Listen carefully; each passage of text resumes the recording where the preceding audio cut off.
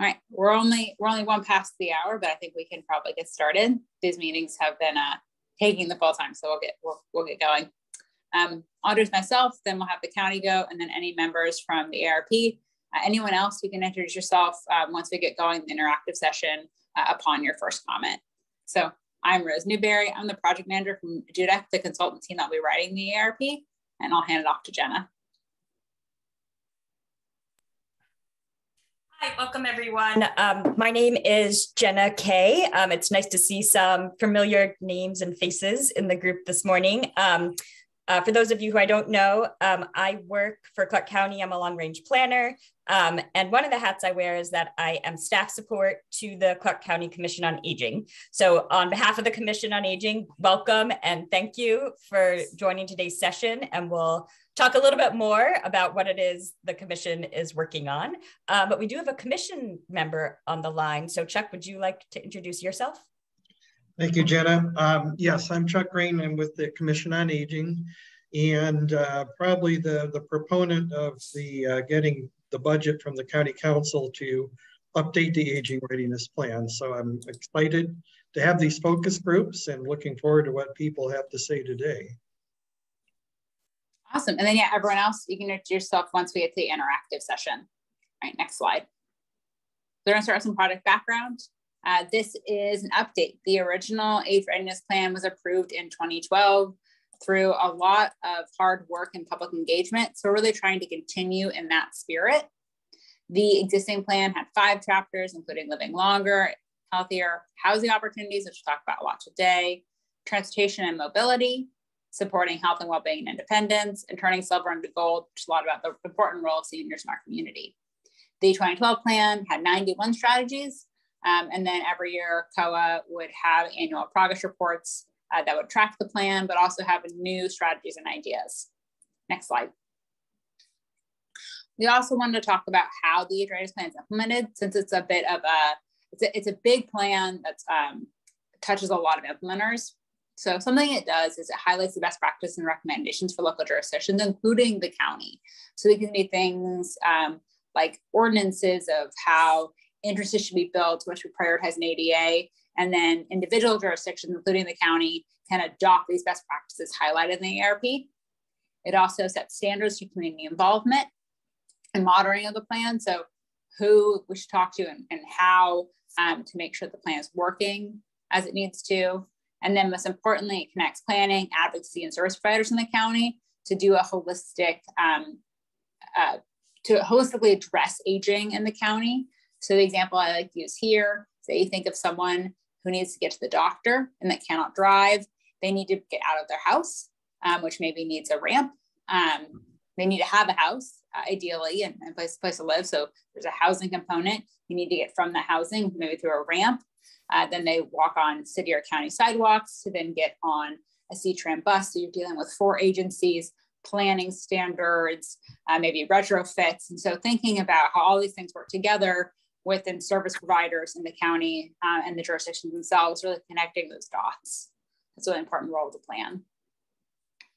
And then why update? It's been 10 years, and some things that we need to address is natural and human caused hazards. So there'll be a new chapter that focuses purely on hazard response. And we had a really good focus group meeting a couple of days ago about that. We also incorporate what we learned from the pandemic. So adding both public health emergencies, really talking about the emergency state of the pandemic and adding that in, but also service, the way that service is given in the county, thinking about meal delivery has also changed the role of COVID. So rolling all that in. And then some other key changes in the past 10 years, including things that have happened in housing, like the proliferation of ADUs, new transportation options, changes in healthcare, both as just a result of the ACA, but also service providers and the changes we've seen since COVID. Another important item we're thinking about is the baby boomers starting to retire, which both means a lot of people are retiring. We have just a big aging population, but also the diversity of who's retiring. We would basically have 2 generations in retirement age, both the boomers and their parents extensively. And that's a range of needs and issues that we need to think about. It's not a monolith, it's really diverse. And then lastly, to monitor the progress, to understand what's worked since 2012, maybe what needs to change directions, and what's complete. And so really is building on some of the successes there and making sure in the next 10 years, we're monitoring our progress and making sure we're meeting the needs of those we wish to serve. Next slide. And then the main purpose of today. So we're really trying to gain insights and problem definition and where to pitch the plan. So we won't talk about housing today, but we're happy to kind of broaden that out a little bit. A goal today is to brainstorm goals or end states. So where should the county be? What does success look like in housing? How do we know if we've done that right for the aging population? Understand how your work is already having a lot of success, and to build on the programs and assets that exist. Develop some new ideas as you go on the plan, and then also understand the hurdles in your work that maybe make that end state we talk about hard to achieve. All right, and next one. This is our last slide before we get to open it up. We wanted to talk about where we were in the process. So we're here at focus group meetings, and we're still pretty early in the process, but we've already done some data gathering and document reviews, so reading a lot of what's existing in the county. And we've also begun to talk to some stakeholders to understand how the 2010 plan was implemented. So we're talking to you today. We're holding 5 focus group meetings this week around all the focuses in the plan. And then once we finish that, we're going to go back to our desks, really evaluate the 2012 plan and things we've heard during these focus groups, and to come up with some ideas about what the plan should look like. And then early in next year, we'll do working sessions. So we'll be calling on you again, but also the broader public to look at our work, to look at our strategies and our ideas, and to dig in, do some really deep dives to make sure that the plan is everything yourselves, the implementers, and the community needs. Then after that, we'll have a draft plan, which will have a public review period, but thankfully a plan that hopefully everyone recognizes from the working sessions and these calls, and then a final plan adoption later in 2023. So yeah, so early in the process, really trying to define the problems and hurdles and the why of this plan, what it should solve in the next 10 years. And then with that, I am going to share my screen and we'll open up the discussion.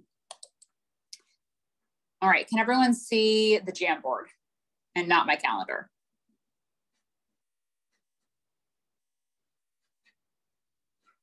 Hopefully. Yes. Looks right. Okay, yes. Beautiful. I switched up my office today, so I'm still trying to figure out my audio and my screen. So I'm glad. So the first thing we're going to do is just really have a broad conversation. Some of you have been in past meetings, you know what this is like. We're really just talking about what would it mean to be successful? What is the end state? What is age friendly? Is it everyone having a home that's ready to age in place and having, I know my home isn't, we have stairs to up into our home. So is it those things? Really how would we know that our community is age friendly from a housing standpoint? And then I'll give you a little preview. Once we do that, we're going to take these goals and put them in this chart, and then we'll talk through solutions and hurdles to get back to those end states. But first, and we have some scribes to write down your ideas. Just want to open it up. You can either type in the chat or unmute yourself. What should this plan do? What does an age-friendly housing look like to you? What should our end state be? So this is Chuck. My wife is a caregiver for a woman from church, and she is living in a VHA complex, which is an apartment complex, but really needs in-home services. So I'd have to say availability, something that provides for in-home care or assisted living. Okay. With housing. Sure. And home care, that's great.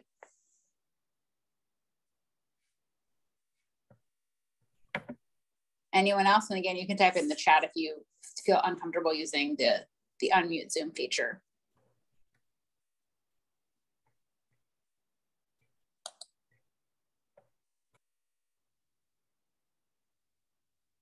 I think another way to look at this is, what do you think it's missing in Clark County? What should this plan be trying to do? What should we be trying to provide with this plan? All right, in the chat, I see maintenance and repair work, people who can't do it themselves.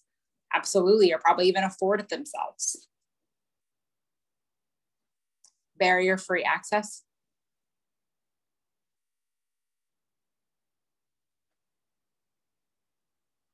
Affordability, rent control. Yeah, those are big topics right now.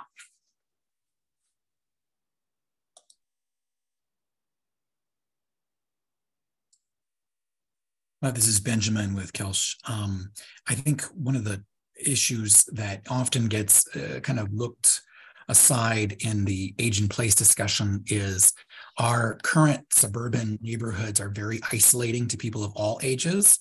And so just making an age-friendly community means stay at home doesn't address the core issue of highly isolating neighborhoods that, we know that isolation is bad for us as 15 cigarettes a day. There's tremendous connection to dementia.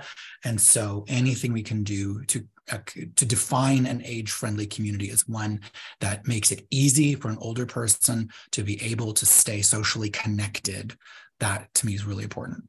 Yeah, social connection. And then also in the chat, I'm seeing access to transportation beyond medical appointments. I think in both those comments, we're really hearing something about holistic communities and not just being able to be okay at home and be okay going to the doctor, but really having a rich life, a rich social life and otherwise. Yeah, and I think a part of that, I think, hi, Aaron, involves multi-generational community. Mm-hmm. Absolutely.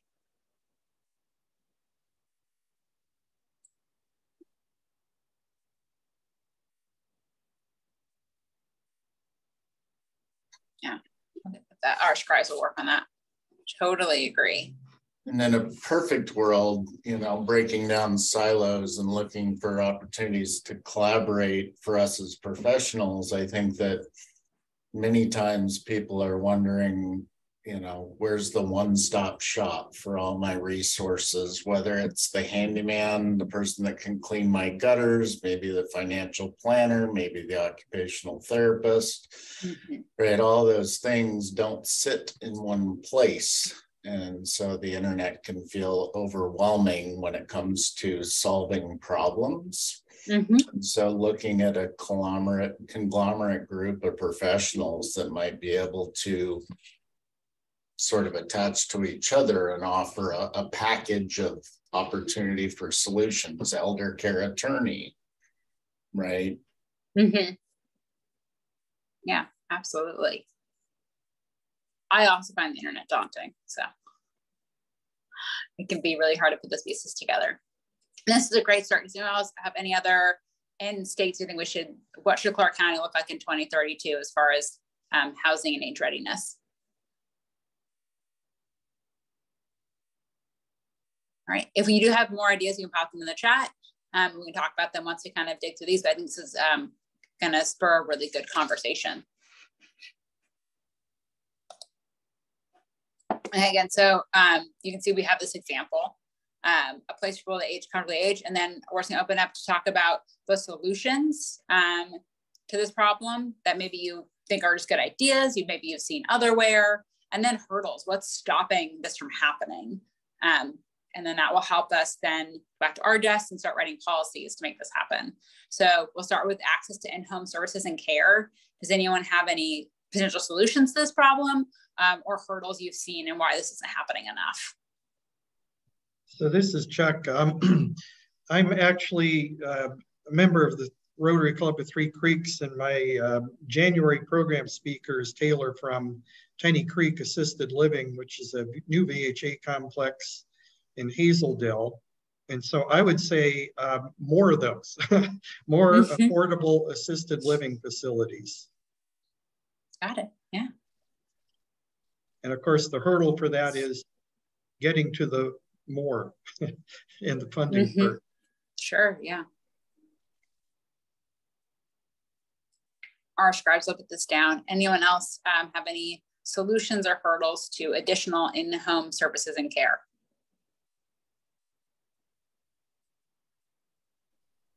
Hi, my name's Cheryl. I actually work for Vancouver Housing Authority. I'm a service coordinator in our 62 and over properties. And so I utilize DSHS a lot to get my residents access to in-home care services, but I definitely would agree that we need more assisted living facilities that accept Medicaid. That's kind of a big hurdle when people need to transition to higher levels of care. Awesome. Yeah, that's really helpful. And then I saw Aaron put in the chat, builder incentives for visible access home at the spec level, jurisdiction, permitting fee discounts. Yeah, that's great. I have a question for Cheryl.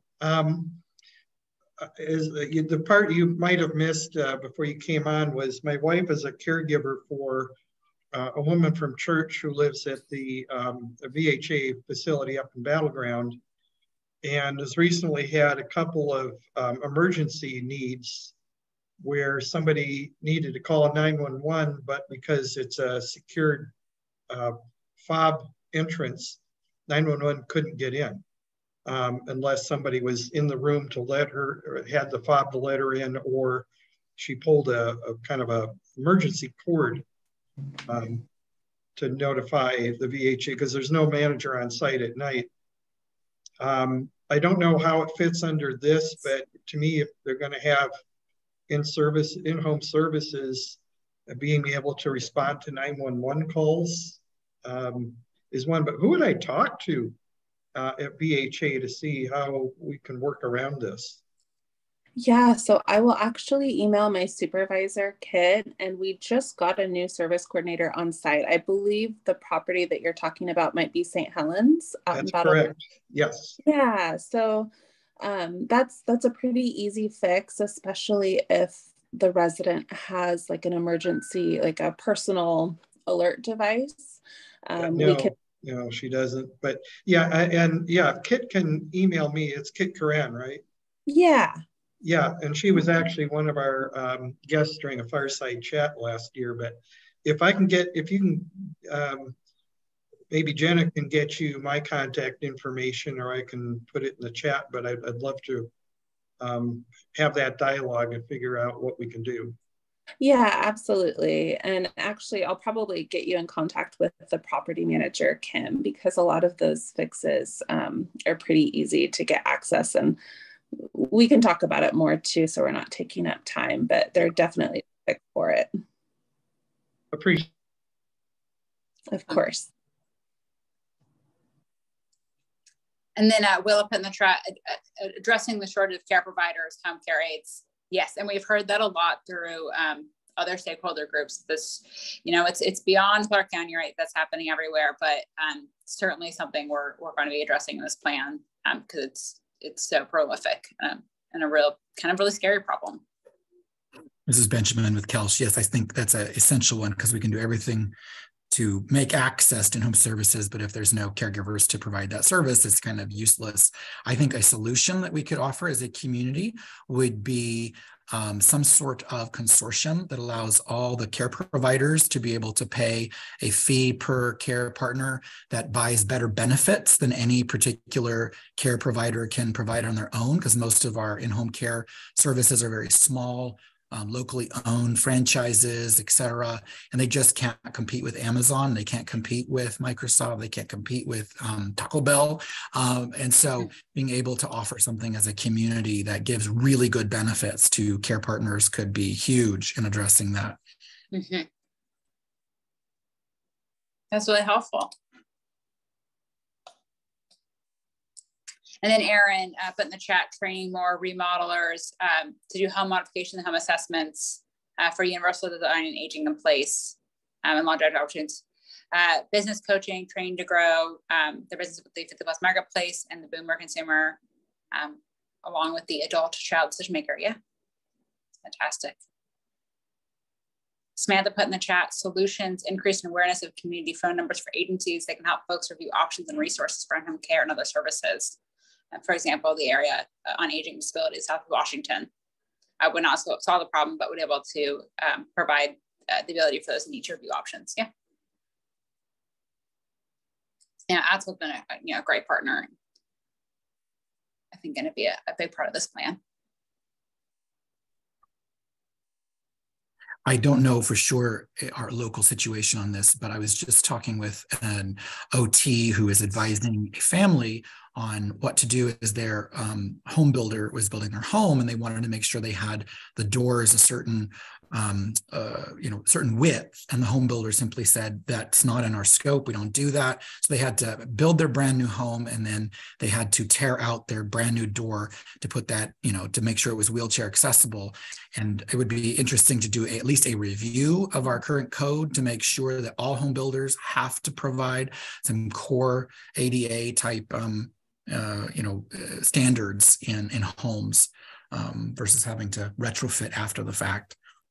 That's exactly my personal mission. So I'm a licensed architect in Seattle. I grew up in Vancouver. My parents still live there off Root Valley. And this is exactly what I'm going to do, is go through this teaching of, but there's no such thing. So the residential home builder, inherited a spreadsheet from dad in the 90s, and don't mess with my bottom line. The spreadsheet, the bottom number's black, not red. So la, la, la, la, la. Well, then the market has to dictate what we need. And people over 50 plus. So the spec builder doesn't care about anybody over 40. They build first and second time homes, and that's it. And yet 95% of our housing stock is that.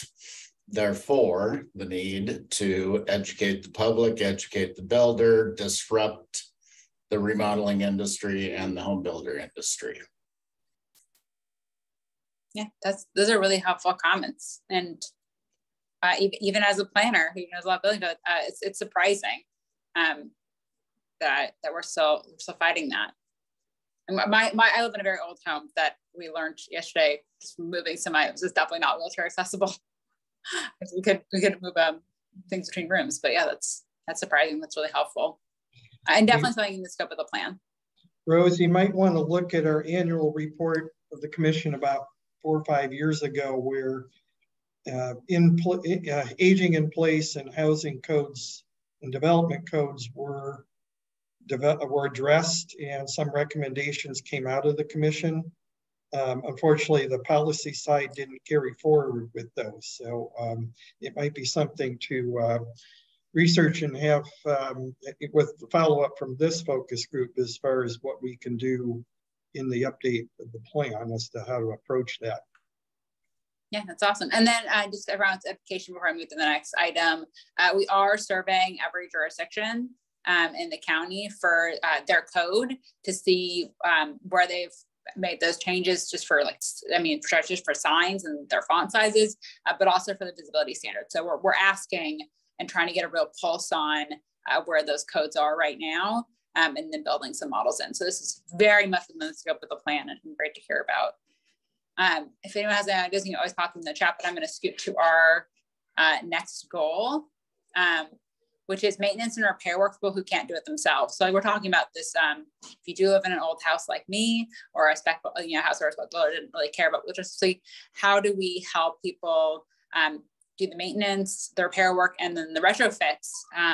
I've been making a mental list in my head of every retrofit I would need in this home. How do you get those done for people who can't do it themselves, or maybe can't afford to? So this is Chuck.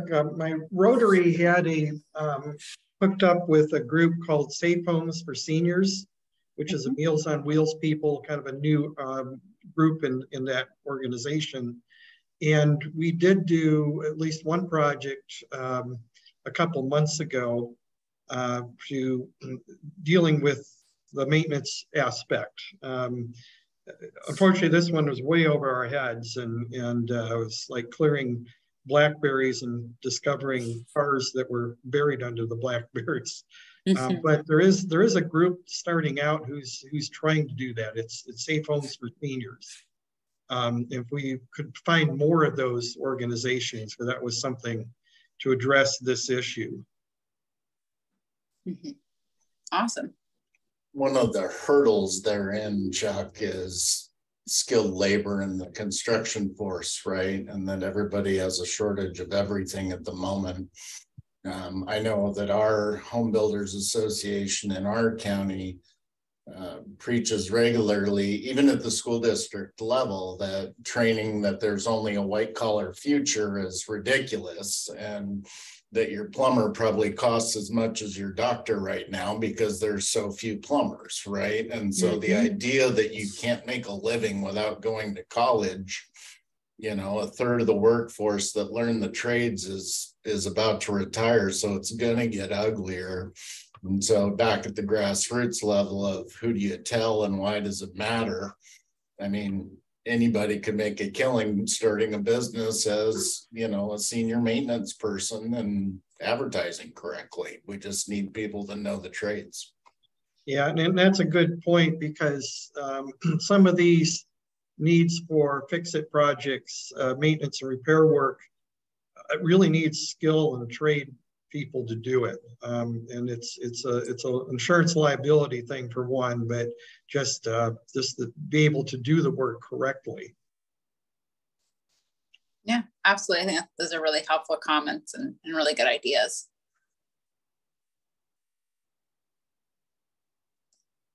Any other comments on maintenance and repair work?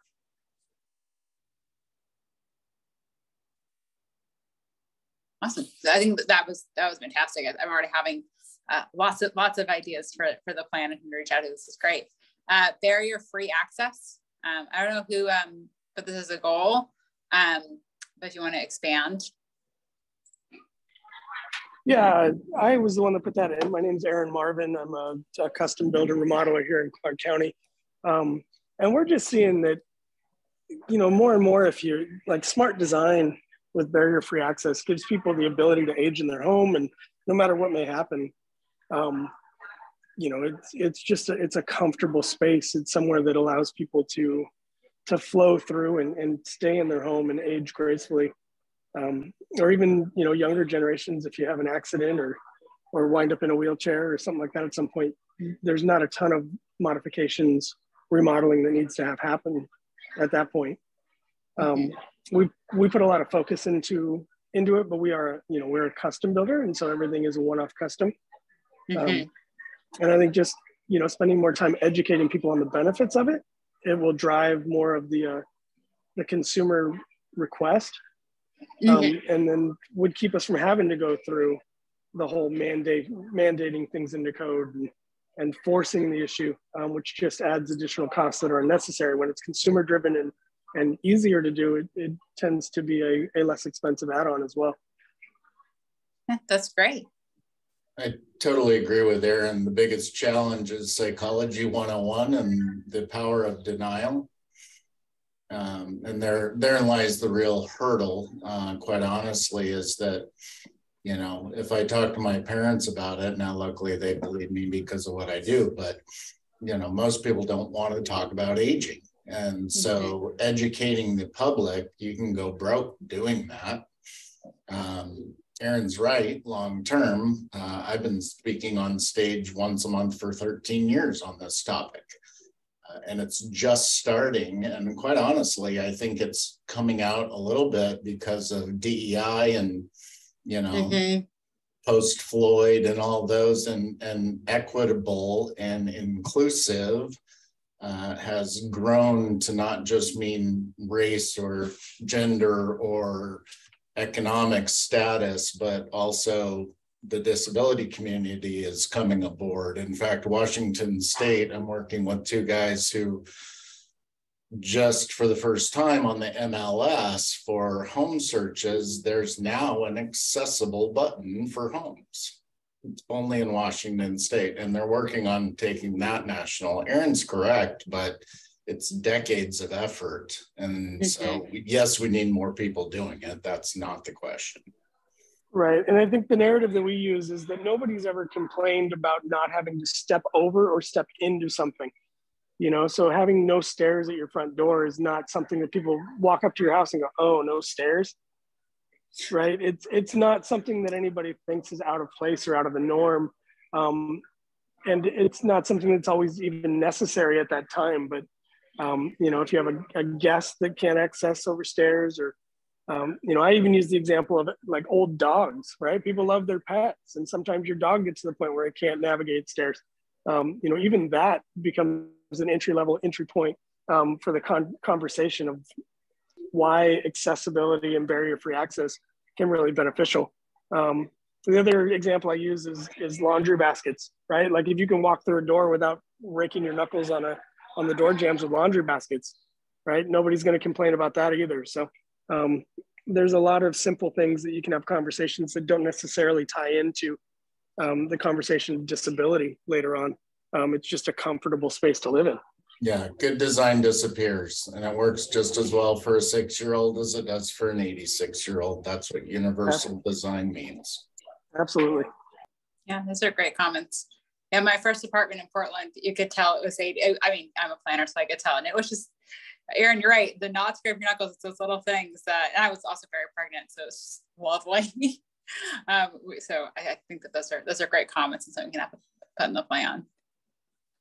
Rose, I wonder about a possible solution being some sort of property tax incentive for for families that build homes or buy homes that are accessible and barrier free. Yeah. So that's the list. I like it. Rose, you should make a note in here. House Bill 7676. I spoke in Chicago with Louis Tenenbaum, who's the author of that House bill. And it is trying to create a $30,000 tax advantage to come off of your AGI adjusted gross income if it is put into home modifications related to aging in place. Awesome. You said 7676? Yep, you typed it correctly. Perfect. Well, that's all the scribes. We have people behind the scenes that are much better typing than I am. Fantastic. All right. Do you have anything else on this barrier for access aging in place idea?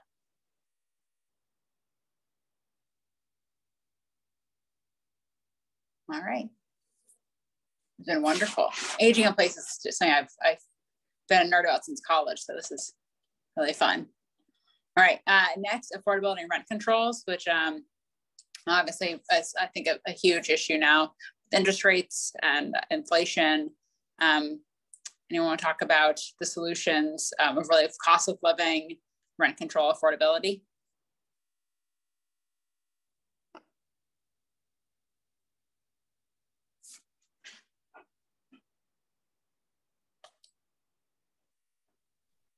I don't know if the issue of rent control is actually been hotly discussed in Washington State. And I don't know, Aaron, if you up in Seattle, I think King County or Seattle might have had some discussions about that in the recent past, especially with the COVID issues. But I know that affordability, I believe there was a change in state law a few years ago as far as the notice to raise rents and notice to, I guess, vacate or evict were changed to expand that notice, at least in terms of letting the tenant know that they had a certain number of days to move. But yeah, we've had issues down here in Clark County where a company comes in, invests in an apartment complex, then decides that they need to upgrade or actually in some cases they need to fix problems before the facility gets condemned, but the tenants can't find anywhere to go. And there's a couple of instances in Hazeldale area and one along 4th Plain in Vancouver where those were issues, and the County Community Services and the Council for the Homeless had to step in, and I think they were able to get most people relocated within a week or two, but it was tough. Yeah, I know as a landlord for our single family homes that yes, the timeline to make people aware of rent changes or anything like that went from 20 days to 60. It's definitely a lot harder to be a landlord. Now the flip side of that is it's killing the mom and pop because there's too much law and too much government. And so we're like, oh, never mind, I'm out.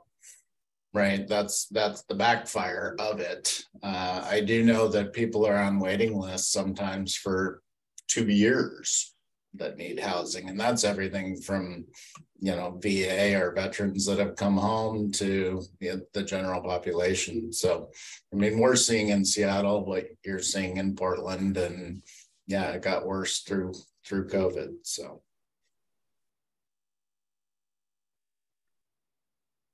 Perhaps it would be worth exploring, this is Benjamin, exploring the ways that different municipalities have incentivized collaborative ownership instead of just kind of big corporations being able to come in and build huge rental tracts and buy up lots of homes, et cetera.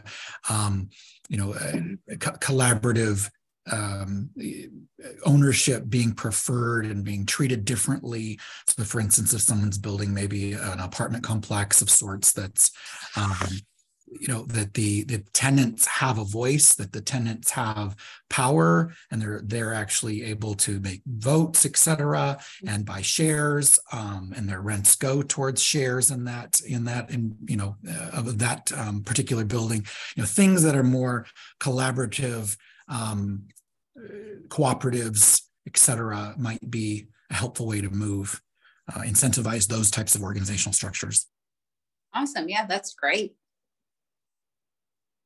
Alternative owning structures, collaboratives.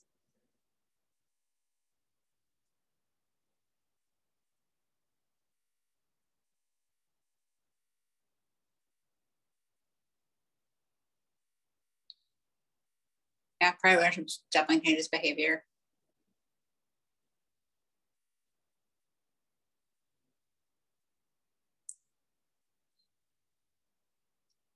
Oh yeah, well, I put in the chat, dealing with travel, Airbnb, the B&B issue, and percentage housing. Yes, I think that renting out your home for temporary spaces is certainly especially thinking about the Northwest and maybe basement apartments or things like that. There's definitely a hit on the rental space. So yes, I think that B&Bs are certainly a hurdle. Rose, the city of Vancouver started tackling that issue because it's relatively unregulated. And so they started the process last year with a survey of operators.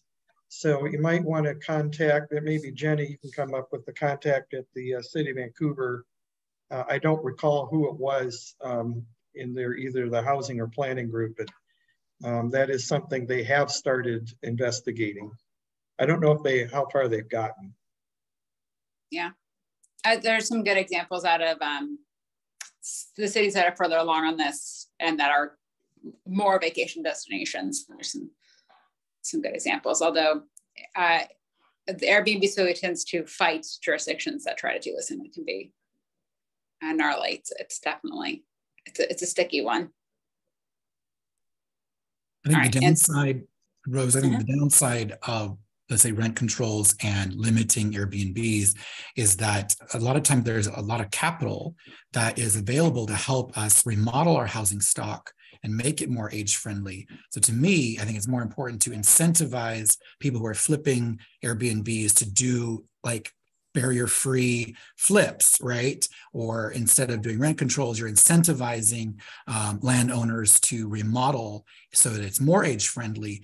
Because if you just put the limits on, you end up just driving that capital into other directions rather than updating all of our housing stock to be age-friendly. I think the core solution is really about tailoring all this capital that goes into renovating spaces so that it becomes barrier-free, it becomes universally designed. I think to me, that's the biggest area we can have impact. Yeah, those are great comments. And just thinking about it, especially, I'll use the basement example again. If you live in a classic Northwest home, renting out your basement, if you're older and you don't need your full space anymore, maybe we'll fund the remodel of the upstairs or allow you to stay in your home because it's actually helping you get income on your asset. So I think Ben and your comments are spot on, that it needs to be nuanced with the end goal of people staying in their homes in a way that is accessible to them.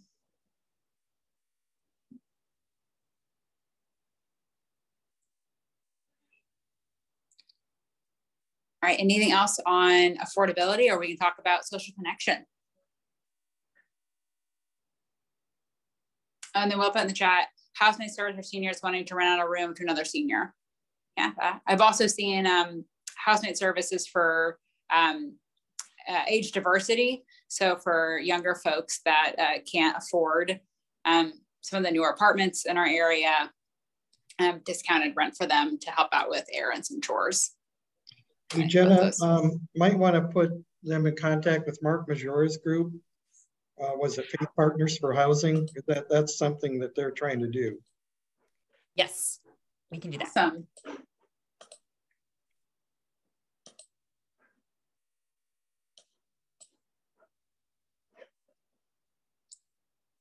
Great. All right, we'll move on to social connection. I think the other thing I heard when we were talking about this was the idea of not just the home being having access to barriers, but the neighborhood being really age-friendly, disability-friendly.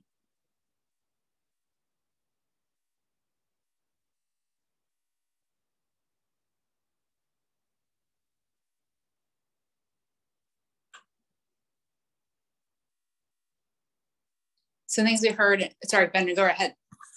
Well, I was just going to say, I think our building codes are a big part of the problem, because incentivizing, apartment complexes and single family homes versus kind of a more communal kind of settings where you can have smaller homes, smaller, even tiny homes with beautiful landscaping and common houses or common rooms. It's just some of my friends and I have been looking into doing that, and just the barriers to figure out how we would get something like that through the codes is so hard. Like, we have like 10 families that want to buy 10 acres and be able to put small homes and be able to have a kind of communal big kitchen and a communal library, et cetera. Things that would make socialization possible is really being able to develop our neighborhood so that they're not just these large tracts of single family homes, but that the homes open up to common spaces and common buildings and are not so large that you have to, because you can't afford to live in a place that has a 3,000 square foot home as well as all these great common spaces. It's just not affordable for most people. But if you could have smaller homes and larger common spaces with great walkable environments, incentivizing that in our codes, I think would be really helpful. Yeah, those are great comments.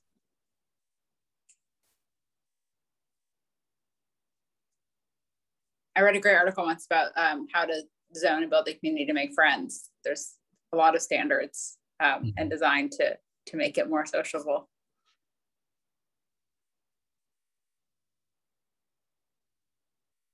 Yeah, does anyone else have any opportunities for social connection they want to talk about? So this is Chuck. I know that the county and its cities are going to be starting comp plan updates. I think the public process starts toward the end of next year, and then things will be going on in earnest in 2024 and 25. So it would be nice to have what type of retrofit zoning, I'm not sure how you call it, but those type of zoning changes that could allow for putting in a public place or a plaza or something like City Ridgefield, for example. They do require for each new subdivision that it be they set aside 25% for open space. And what city's getting from these new subdivisions are a lot of public parks being built kind of in the middle of the new subdivision. So it is an opportunity to bring the community together. But I think it's the infill, the retrofit aspect does need some look when we get into the comp plan updates. Yeah, absolutely.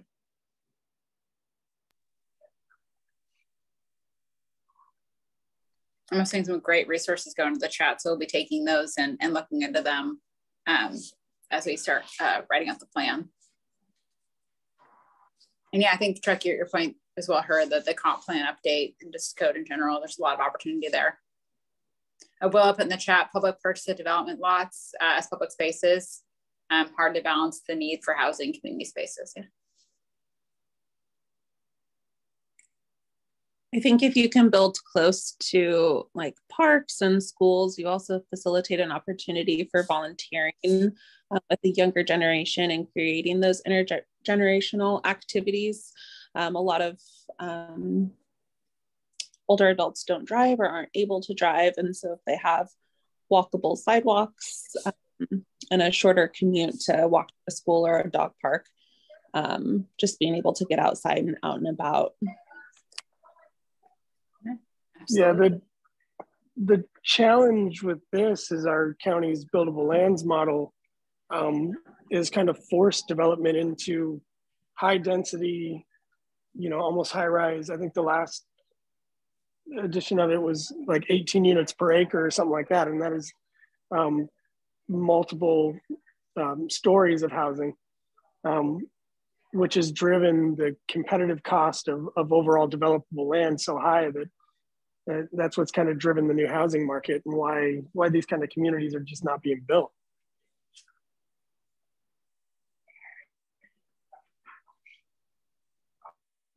That's really helpful. The billable lands is causing that issue.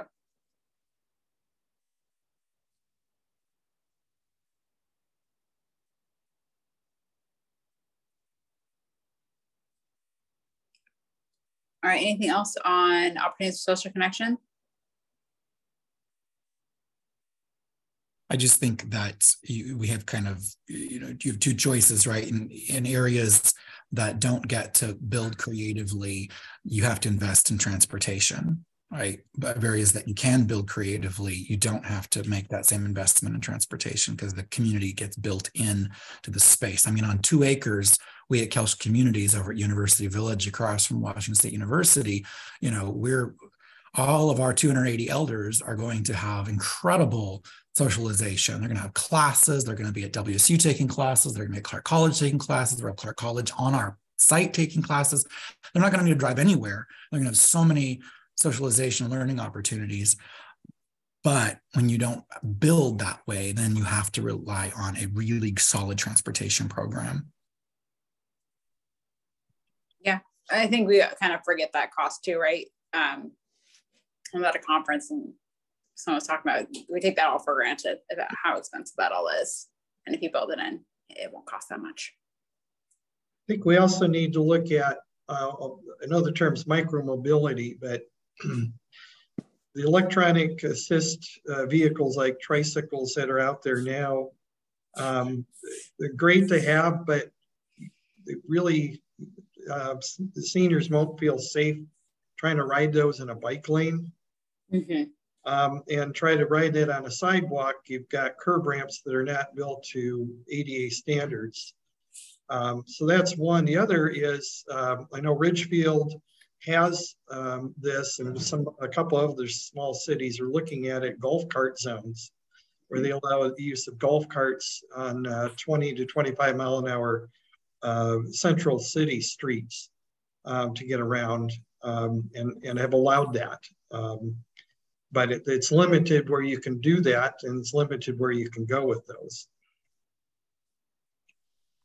I would also say that if there's anything that our county can do to shape future commercial space so that it is intentionally designed to be very walkable, very accessible, and incorporates communal spaces, that can be a great solution, because a lot of older folks find it, okay, I'm going to go to the store. I can get out to the store.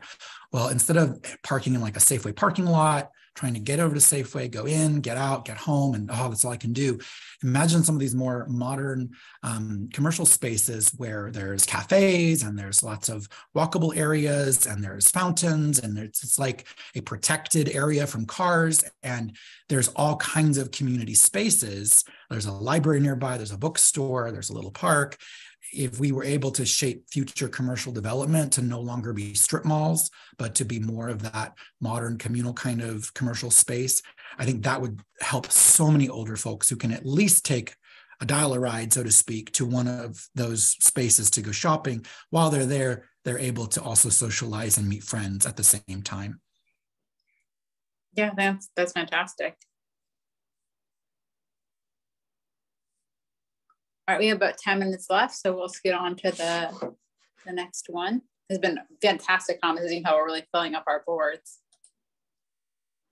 Access to transportation beyond medical appointments. I think this, but what you just said about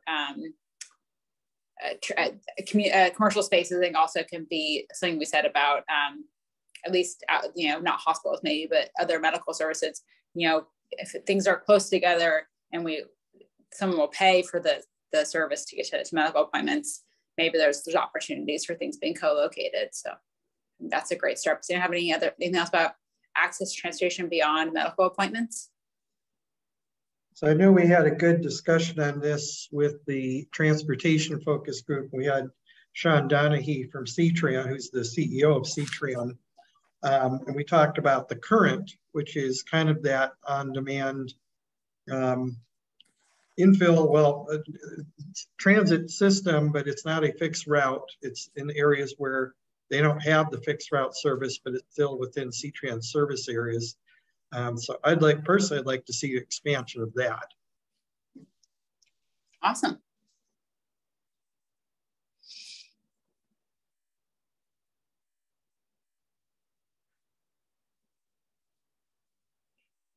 And ensuring seniors know the grandparent, also about the current, There's a lot of great things that I've been hearing about in these meetings, that just making sure people know about a lot of the options we have.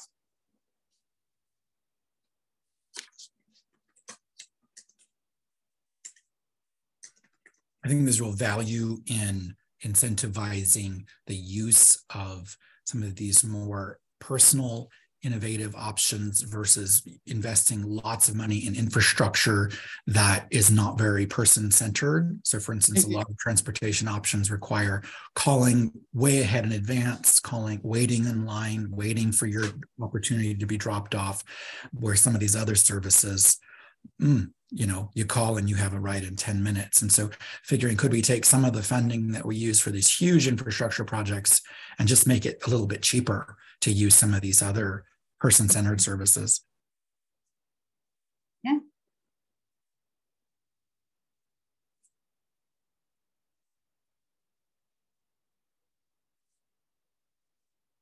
Yeah. Anything else for the access transportation beyond medicine?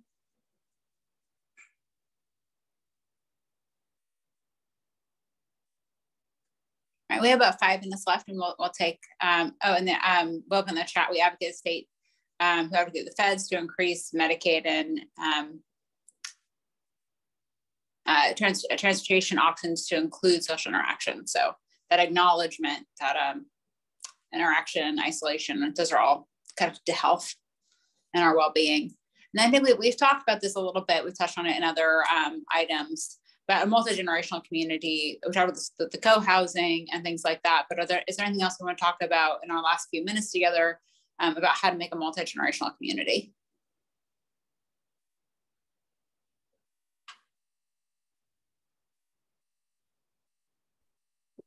Well, I do know that the one upside of affordability of housing is that we're seeing a lot more house sharing. And so, the term North naturally occurring retirement community, as you see in Finney Ridge and Seattle, you're seeing people living together that are of different generations. Unfortunately, I think it's being forced at the moment versus being, recommended or praised for social skills and interaction of all generations. But that's a tough one. It's a very, very big picture vision that doesn't necessarily happen between how you build an assisted living that pencils and how you build a plat of single family that pencils. Yeah.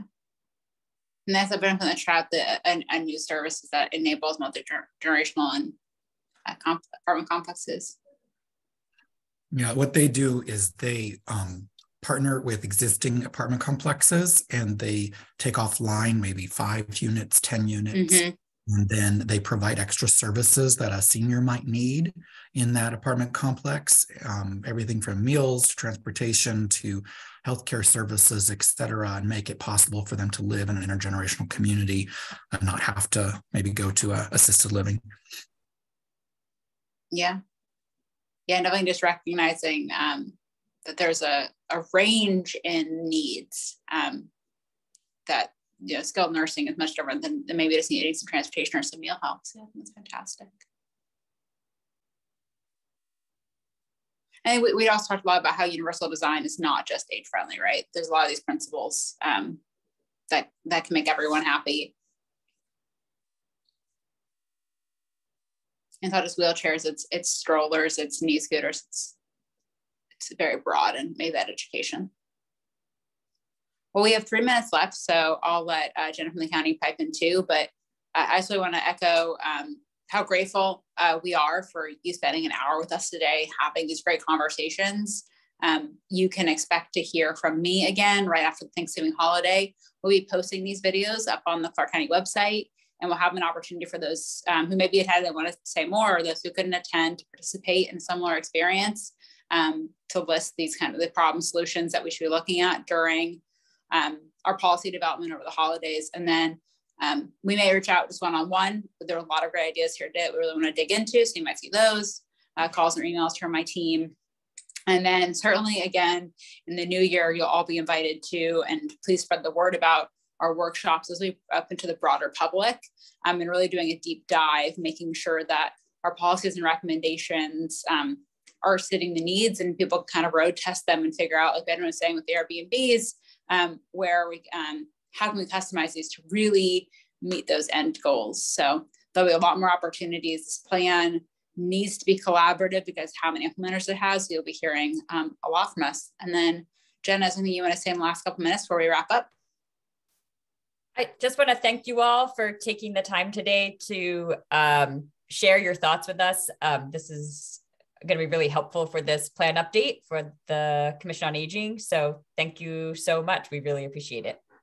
Yeah. All right. We'll close out. But in my email, I'm the one that invited you. So please reach out in the interim. My number's on there too if you have anything else you want to share. All right. Thank you all.